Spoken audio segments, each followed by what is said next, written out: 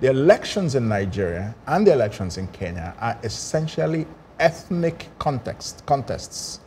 They are contests for control of governance by ethnic factions seeking to come to power and distribute state resources with patronage. So, again, I keep coming back to the role of the citizen. It's now up to the citizens in Nigeria to say that this cycle must end.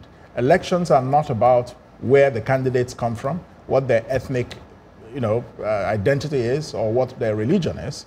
Elections in Nigeria should be about vision, should be about competence. It should be about what is the contest of ideas about how to govern a country of 180 million people, and who has a track record that shows evidence of the likelihood of success if that person is entrusted with power.